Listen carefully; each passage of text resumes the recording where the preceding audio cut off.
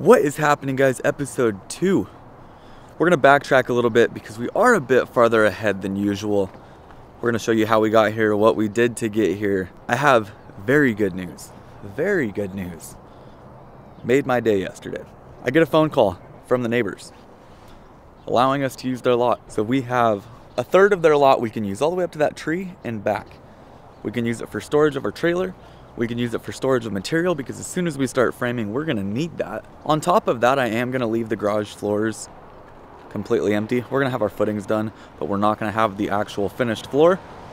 That way I can try to store some material in there as well. So we'll have a little bit of space in here. But let's backtrack just a little bit and show you guys how we got to where we're at now. We are nearly formed out right now. We're gonna work on our inside forms today, have some fun with it. If you're new here, subscribe button down below. Let's get to it.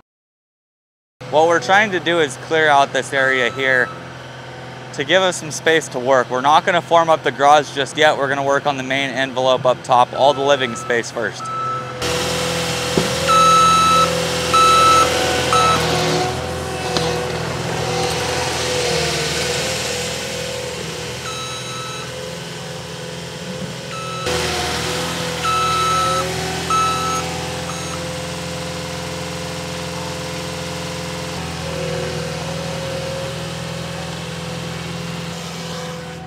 That's gonna be so much nicer to work in. All that open space over there.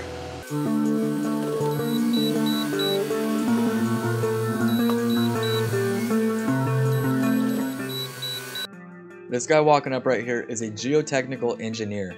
He specializes in dirt.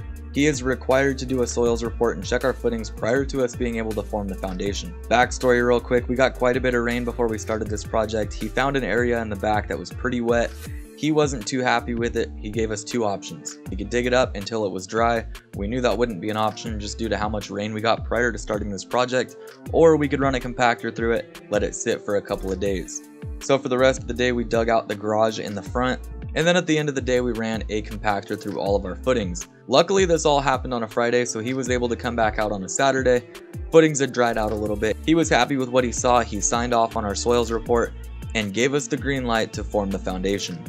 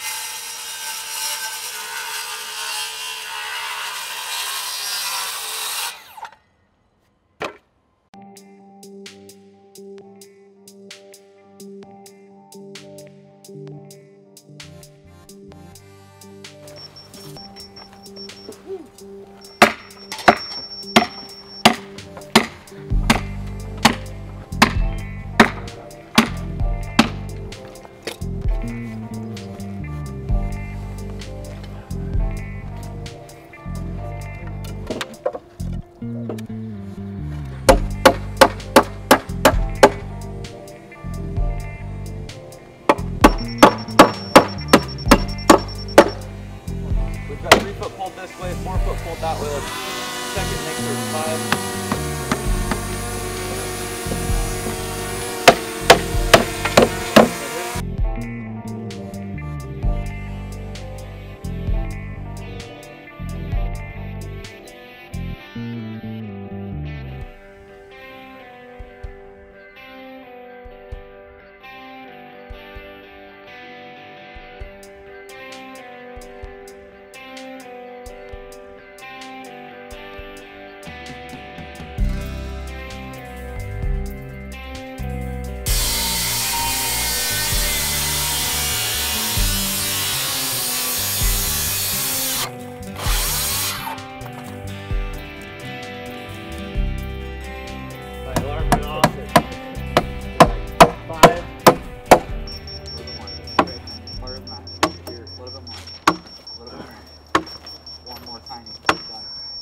That thing's nice because it goes to a smaller area. Yeah, you could see it get closer and closer.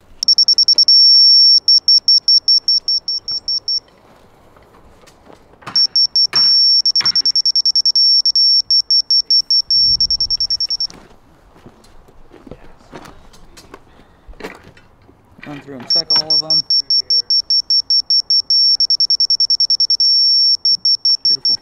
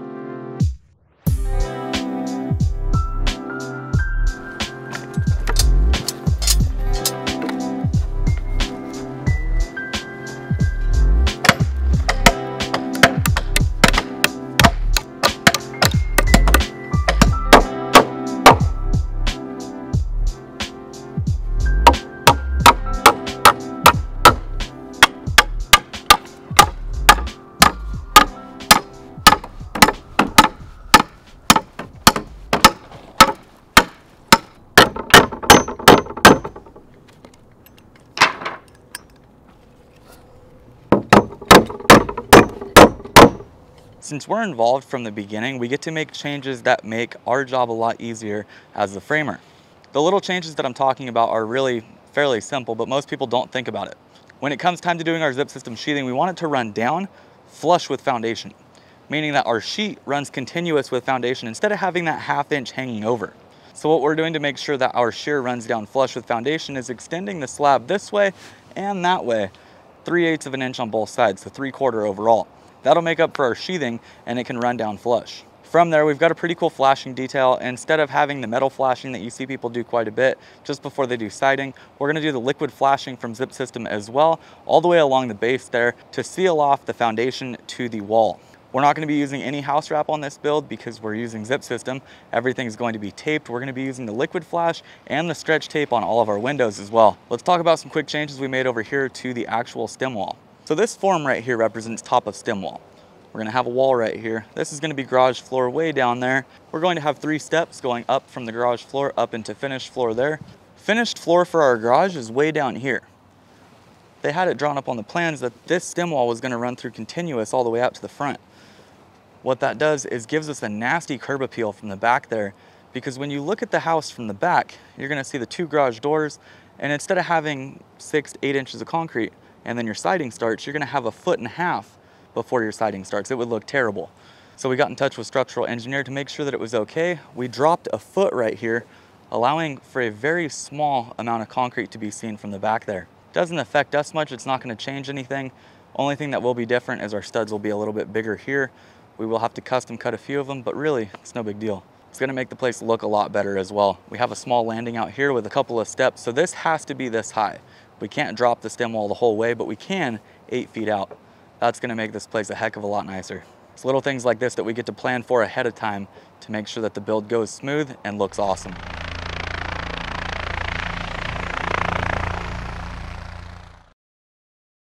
So now that you guys are up to date on how we got to where we are today, let's go ahead and get to it.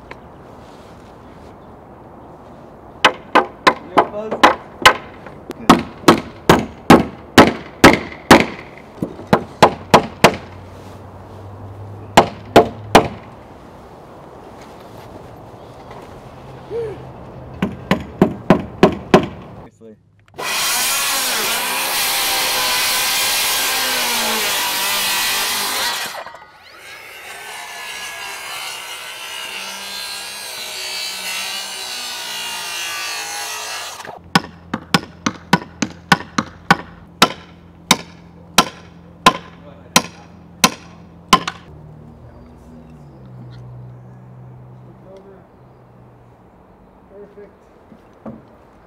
Fish. Put in the hole. See your line. We're going to be as high as this. No, look at me. Yeah, we're going up high. We're getting high, T-bone. To me. All right. I don't want to be that high. It's too high.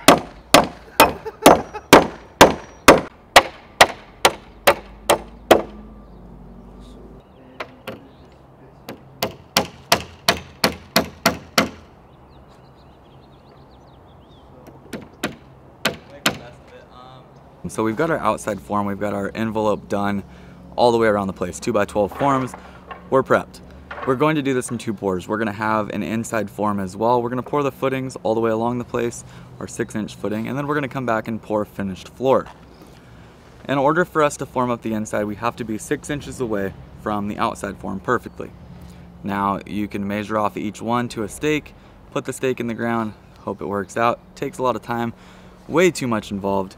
We use a block. 7.5 overall, 6-inch for our footing, 1.5 inch for our outside form.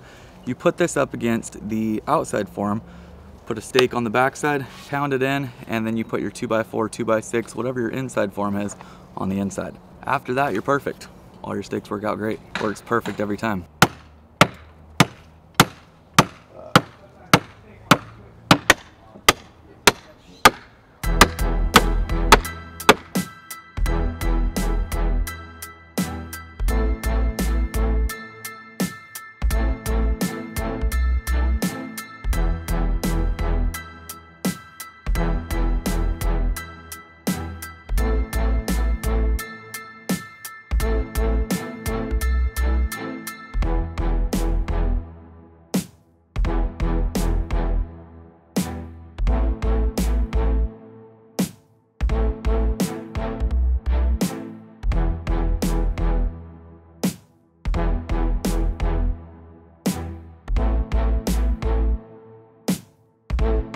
We got footings cleaned out once again, now that we're completely formed up, and we started dropping rebar in. We got rebar dropped in the back here, all the way through, and as I showed you guys when we started digging the footings, the rebar is going to change depending on what the footing is spec'd out for. Some sections back here have 2 bars top and bottom, the rest of them have 1 bar top and bottom, and then the ones out front have 3 top and bottom. But we're going through right now, getting everything cut, getting everything laid in here, and prepped. After that, we'll start forming the inside, getting everything hung. Then from there, it's time to get plumbers and electricians in here to do their scope. We're ready to pour this thing.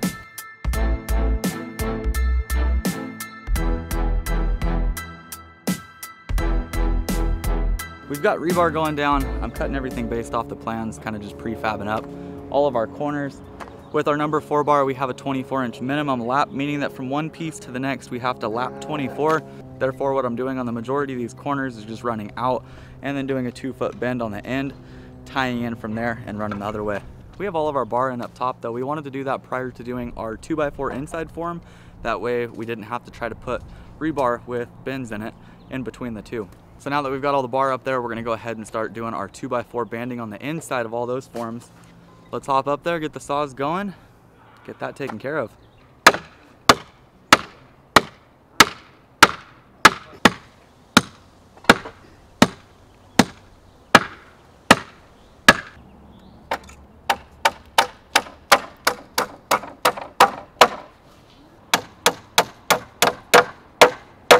I don't like how quick they are. Scuttling. I'm cool with salamanders because they're little and slow. Did you know those little blue bellies bite harder than the alligator lizards? Yes. You know how many alligator lizards and lizards in general I've had thrown at me? I love spiders. But, I mean, I'm not going to be that scared of them, but I don't like them.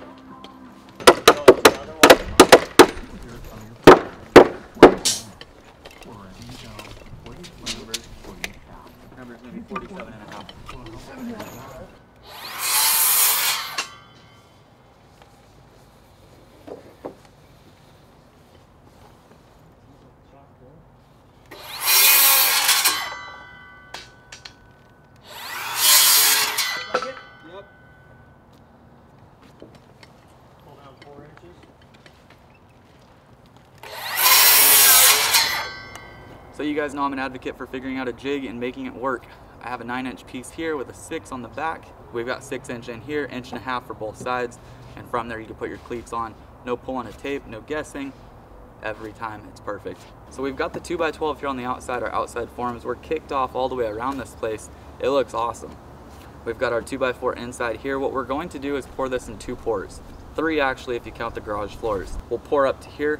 We have to set all of our anchor bolts still. We have to tie all of our rebar still. It's not gonna take us all that long, but it's still prep work we have to do. But we'll have our rebar tied in here. We're gonna put all of our anchor bolts, all of our hold downs. I'm gonna show you guys the process of that. That's something that a lot of people get wrong, especially if you're not a framer. You don't understand how far off you need to have your hold down when you have a 6x6 on the corner. I'm gonna show you guys everything I know regarding it, and we're gonna run through it. But that's a wrap, guys. Tomorrow we're gonna tie up some rebar, get this place looking much more complete. We still have some forming to do out in the garage, but there's really not a whole lot left. Next episode, we're gonna go over what spread footings are as we form up the front of this place, talk to you a little bit more about that, along with tying rebar. It's gonna be fun. Hope you guys are ready for that. If you are new here, subscribe button is down below. If you have any comments, drop them in the comments below. I'll get to you as soon as possible. I'll see you guys next time. Bang on.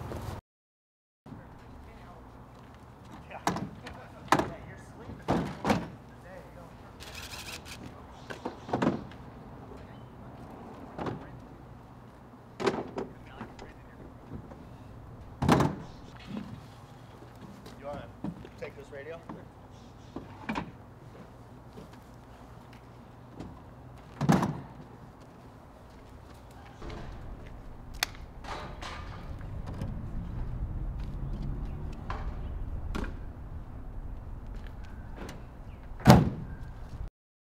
For more information on